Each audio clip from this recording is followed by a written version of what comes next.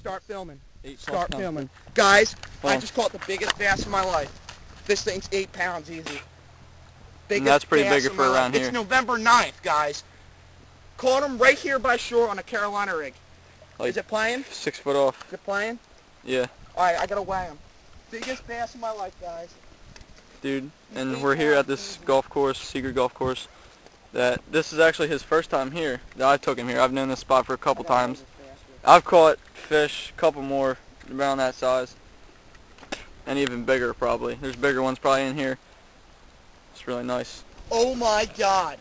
7.5 pounds. Is that bigger than first hole? Oh my god. 7.5 pounds. Look at the scale, guys. Oh, that's scale. Look, here's 5, the 6, 7.5 pounds, guys. Holy crap. Dude, make sure that one gets back in, dude. There might be bigger ones. Still looks like, filming? yep. Keep it going. Alright. Did you take pictures? Yeah, I got pictures on my You got iPod. pictures? Yeah, I can screenshot. Guys, that's 7.5 pounds for you. Oh my god, guys. There's Holy- bigger ones than that in here, bro. Oh my god, dude. Oh. It's a fucking pig. 7.5 pounds. I think that scale's about a half a pound off. This is 8 pounds. Alright, he's good. He's biting at you. Filming. He's biting at your fingers. 7.5 pounds, guys. Biggest bass of my life. He ate it right here. Oh my god. Put him back, dude. Get a good picture, dude. Good. 7.5 pounds. Biggest bass in my life. Trying to keep the Holy- sun off the camera. Holy crap.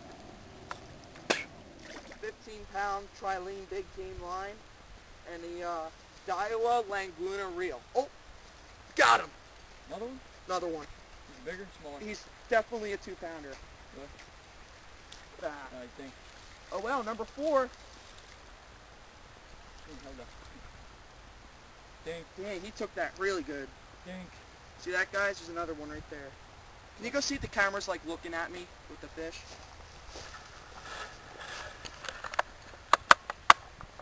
You're good. Is it looking at the fish? Somewhat. Another one on the Cinco, guys. You're good. 4th fish of the day. It's on you right now. You're good.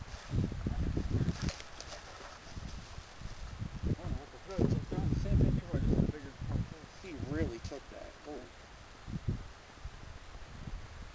I don't know what to do. It's the same thing. Go grow into an 8-pounder like your prime. They all occasionally will. Alright, I'm taking this worm off. It's toast. Yeah. I'm gonna save it though.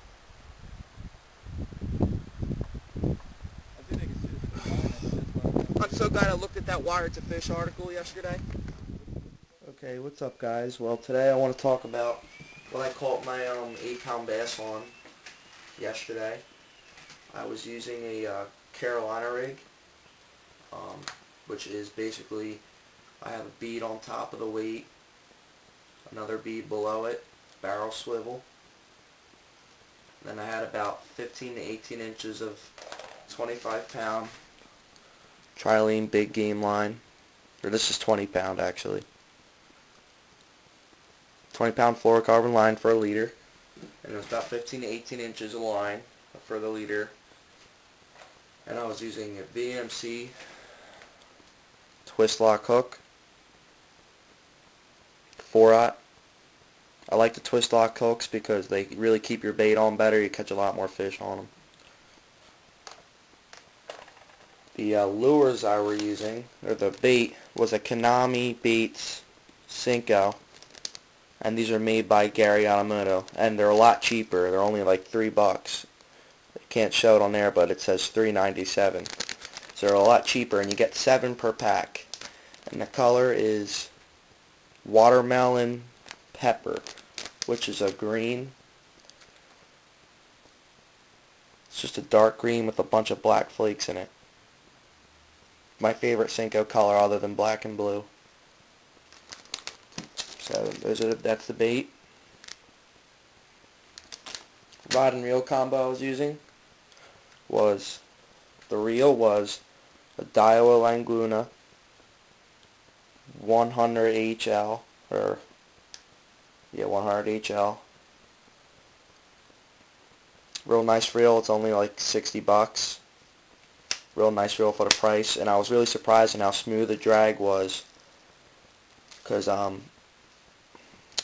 the bait, when I was reeling it in, I was about ready to make a new cast. It was only about 5 feet from shore, and I didn't even feel a thump. My line just started going out. I thought for sure I had a big catfish on or something, and it wasn't a catfish. My drag went out for about 5-10 seconds. I thought for sure I had a catfish, and the drag was really smooth. I was really surprised how smooth the line went out. And thing came up and shook his head, and it was a giant 8-pound bass, 25 inches. That's the Daiwa Laguna 100 HL. For the main line, I was using Trilene Big Game 15-pound test fluorocarbon. I don't have much line on here because I snapped off the rig, lost a lot of line, so I'm going to have to respool this.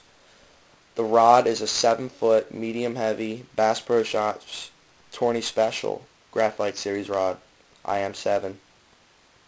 7-foot medium heavy. It's a real nice rod. Got this last Christmas. So all I was doing was, I wasn't really dragging it on the bottom like a typical Carolina rig. I was actually hopping it and making it twitch around. First 10 minutes I was there, I was using the jig, didn't get anything, so I had the 3 rods with me, and I already had the Carolina rig tied on. And what made me tie on the Carolina rig was that I on Facebook I saw a Wired to Fish article saying that Carolina rigs are good for cold water bass.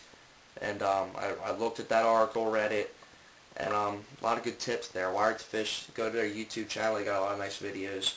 So I put on this water here. This was at a golf course pond, first time I've ever been there. My friend Cole's been there a lot. I mean, he told me about this place. I've seen pictures of him catching giant bass out of there. So sure enough, as soon as I get there, tied on the Carolina rig, or had it tied on, casted it out. First 5 casts I caught 2 bass back to back, both tiny little 15-inch bass, little buck bass.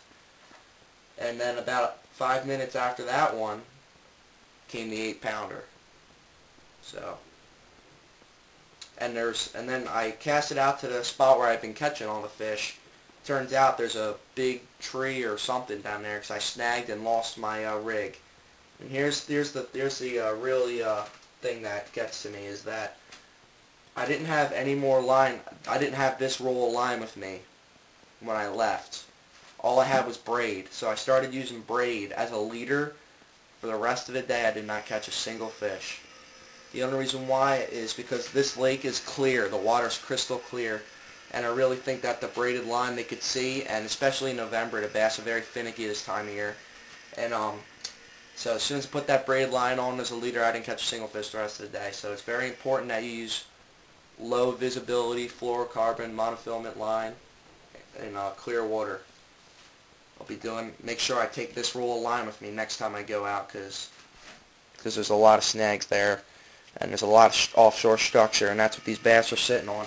And guys, I've caught bass in every month except December and January, but I've never caught bass in numbers like this in November. Typically, I never really catch any fish in November, any bass. It's very hard to catch them, but I found a pattern. This Carolina rig's been working past couple of weeks here, and seems like the bass really like it. They also like spoons this time of year, but I never really catch them in numbers on spoons. So the bass really like jigs, crankbaits, square bills, rattle traps this time of year. And now they like Carolina rigs. So next weekend I'm going to be going to the same spot, see if we can get another one, 5 pounds, if not bigger, because this place is a golf course. It's a private lake, so anything that it's in there, it's big. There's a lot of big bluegill in there. There's a lot of things for them to feed on. So yeah, so this fishing season's coming down to an end. It's November 10th today. Temperature today is actually warmed up real nice. It's 62 degrees out right now. But the water temps are probably in the 48 to 52 degree range. Very cold now. Bass are getting ready to go out to their deepest part of the lake and rest for winter and won't wake up till spring. So if that bass that I caught was in the spawn, that thing would probably be 9-10 pounds, guys. biggest bass I ever caught, and it's been a remarkable season for me. And believe it or not, I've been trying since October to catch me 200 bass for the entire season. And I've now reached it. I'm at 201 bass. Before yesterday's trip, I was at 197. Yesterday I hit 201, and believe it or not, that 8-pound bass was my 200th bass. And right after I caught the 8-pounder, I caught another tiny 15-inch bass on the Carolina rig, and then I snapped off after him. But I like to write whenever I go fishing. I always like to write, keep a little log, say what the weather was. I put in what I caught the fish on, and so that way I can use this for future reference. So I finally hit the 200 mark for this summer, and it's a huge first for me. Especially in New Jersey, it's not very easy to catch an 8-pound bass, 25-inch bass in New Jersey. That's very hard. The state record's 10 pounds, 14 ounces, by the way. So yeah, so I definitely recommend you guys try Carolina rig this time of year. And if you're fishing clear water, I go with a dark green Senko or a black and blue. Those are the best colors. Best color Senkos for anything is a black and green for any water situation. So I'm going to show you guys the video of the 8-pounder. And I got one more little bass in there. That little buck bass I caught was right after the 8-pounder. And then in the video I snagged, but I'm not going to show the snags. It took like 10 minutes, but the line snapped. So I'm going to let the video play.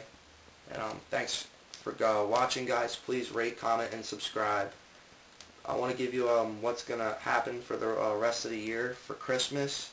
I'm hoping, I'm asking for a bass, or I'm going to ask for a Abu Garcia Pro Max reel.